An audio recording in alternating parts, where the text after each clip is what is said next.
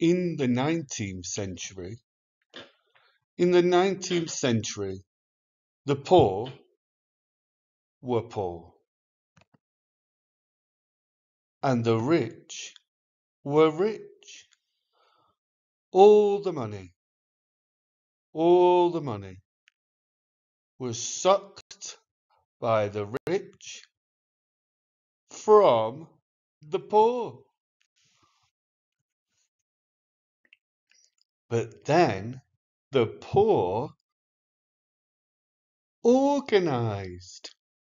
The poor organized. They were stronger. They became strong. They organized in trade unions.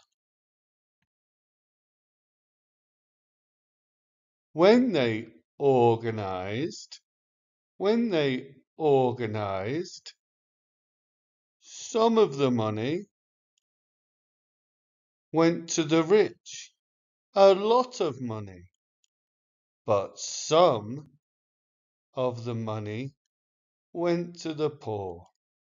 In the 1950s, 1960s, and 1970s.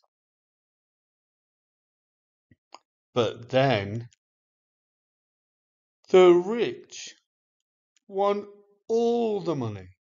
The rich won all the money. And a man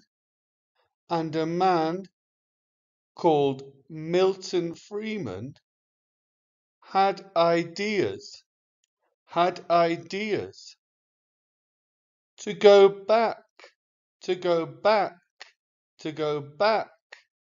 to the 19th century. The rich have all the money. Margaret Thatcher loved the ideas, and she wanted actions.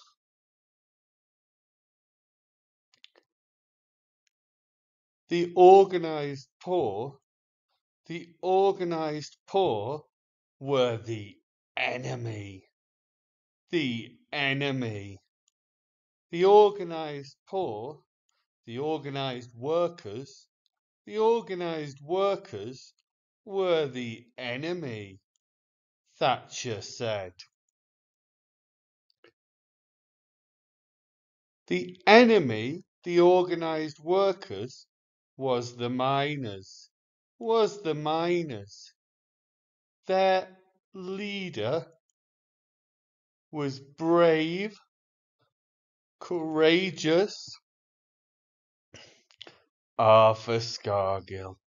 The leader of the miners was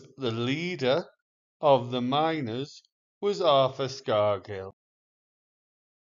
Thatcher hated Scargill. Scargill was with the workers. Thatcher was with the rich. Scargill was with the workers. Thatcher was with the rich.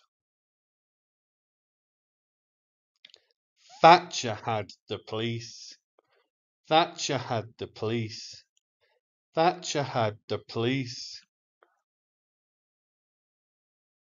The police hit the miners. The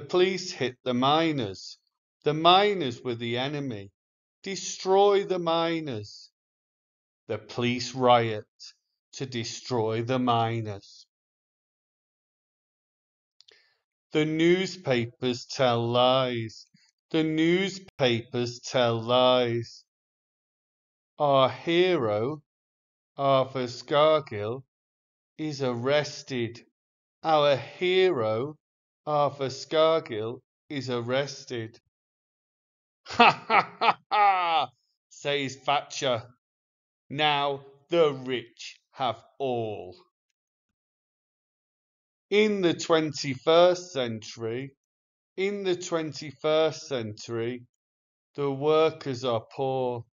The workers are poor. All the money goes to the rich. All the money goes to the rich.